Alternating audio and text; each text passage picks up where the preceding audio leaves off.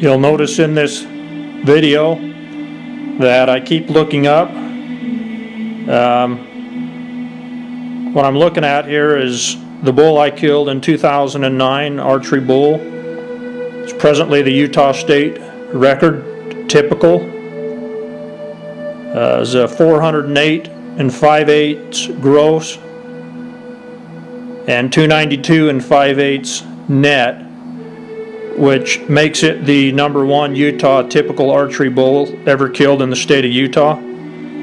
This record is not a record that I'm jealous of. In other words, being an outfitter, I believe records were made to be broken. And if the records aren't being broken on a continuous basis, then we're stagnating. There's a lot of outside factors such as drought and range conditions, seasonal factors that we can't control, but we can certainly control management. And in the past few years, the state of Utah has lowered the age classification of these big bulls on most of these limited entry units. And it's not something I'm real happy about. I don't think the sportsmen of Utah should be happy about this either.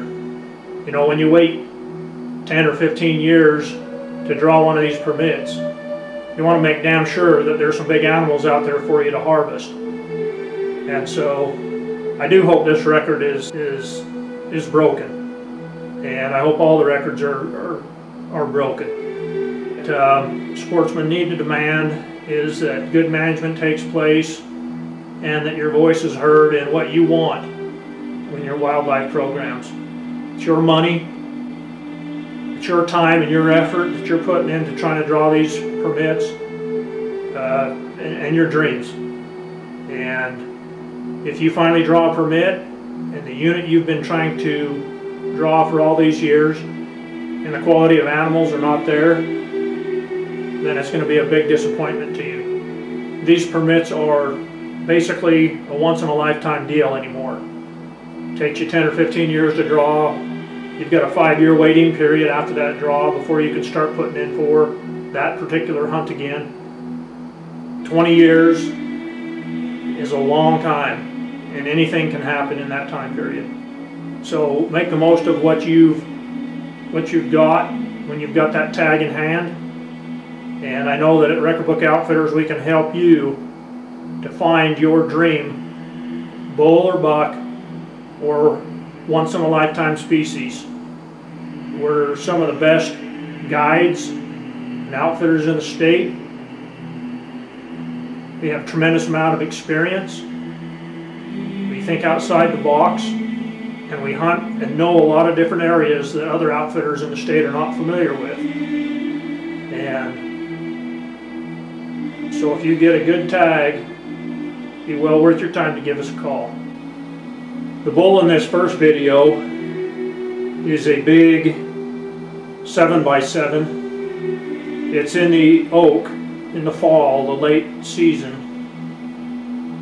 It's very difficult to see the bull, but the bull, I was walking through the oak and I basically stumbled right into two great big bulls. This was the bigger of the two. Two stickers on either side coming out 7 or 8 inches, coming off the main beam near this sword point. The bull is in the low to mid 390s. Just a tremendous bull, good mass, really good mass. Excellent main beam length. He's probably 60 inches on the main beam. If he has any weaknesses, it's in his width. A good solid all-around bull, and we'll be looking for this bull this year. He should be really a tremendous bull, pushing the 400 or better this season.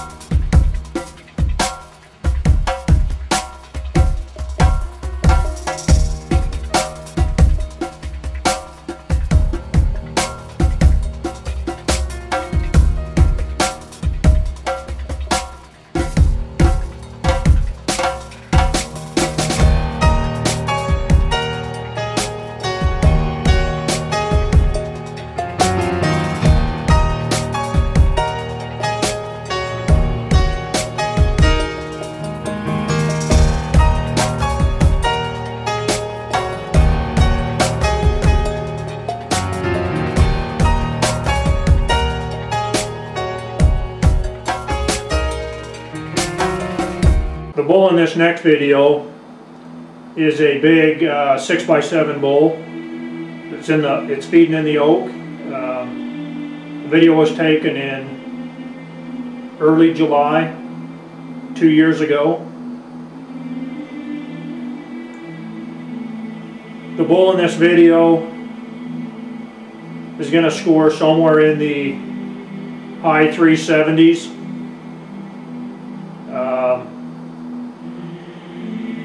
He still had a little bit of growing to do at the time the video was taken, and this year that bull should be pushing 400 inches with the genetics that I've seen in this area. I believe this was a young bull. I believe he was 6 years old, 5 or 6 years old. He was a 6x7. He had an extra on the inside of his third point on the, I believe it was his right side. And he has growth points starting on his main beam between his fifths and the end of his main beam. He should be coming in at a 7x8 this year. Tremendous genetics, young bull, but it should be an outstanding bull this year.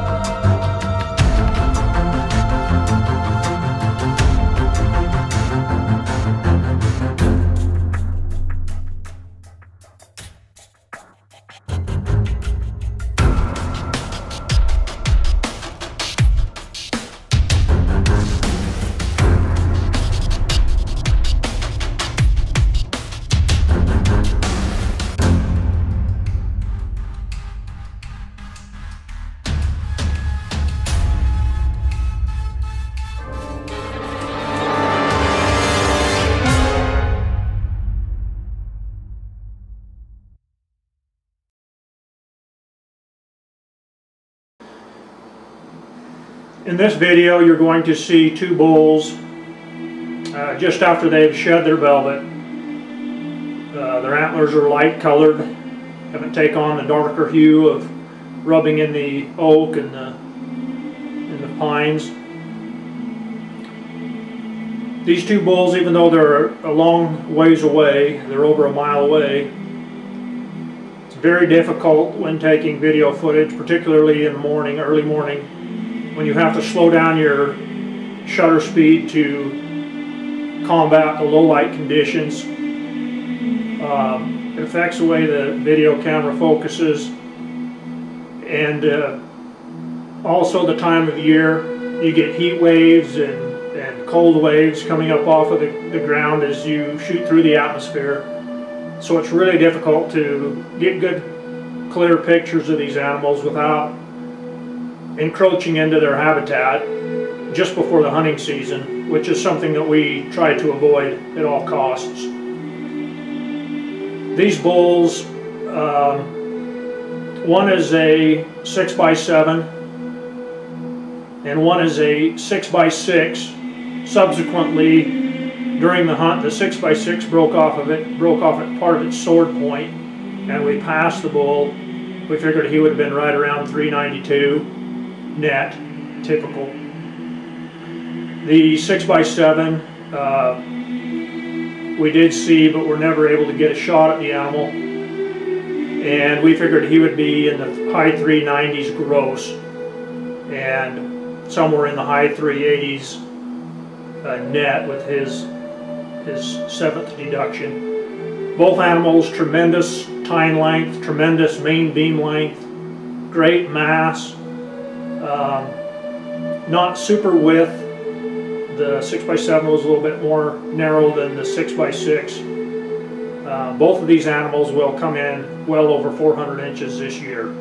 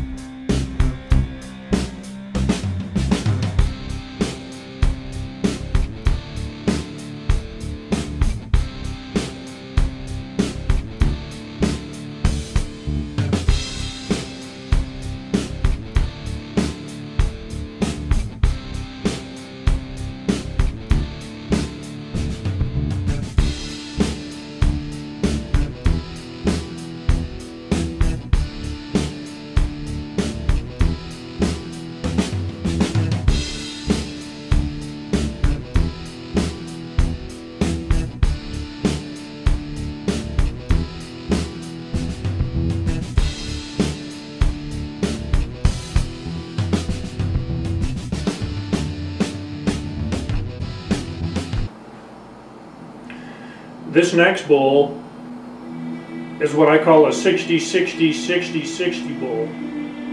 I believe this bull has 60 inches of mass. He's 60 inches wide, and he has a 60-inch main beam. That's 240 inches in those measurements alone.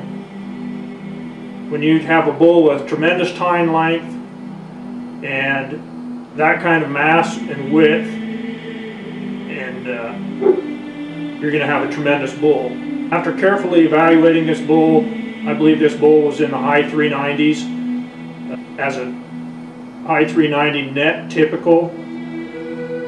I saw the bull last year, which would have been the year after this video was taken, and he had put on significant tine length. I did not get good video or pictures of this bull last year. If this bull comes in again this year with some added growth, he could be easily pushing the state record typical bull. And if he put on as much as 20 inches of growth over the previous year, he could be pushing the world record typical bull. That's a lot of factors that need to line up. I believe this bull to be about 8 or 9 years old, and that's the time frame where the bulls can go either direction. They can add on more mass and lose tine length. They can add tine length and add mass. We'll just have to see what this bull comes in at this year. But either way, he's a trophy that nobody would ever pass up. And if you get the right limited entry permit for Utah, there's a good chance that we can kill this bull this year. As you will see in the video, the wind was a little bit fickle, and this bull spooked when it winded us. Thankfully, I did see him again in this area last year after the hunts were over. So hopefully this year, if we get a hunter for this limited entry unit, we'll be able to get right on this bull.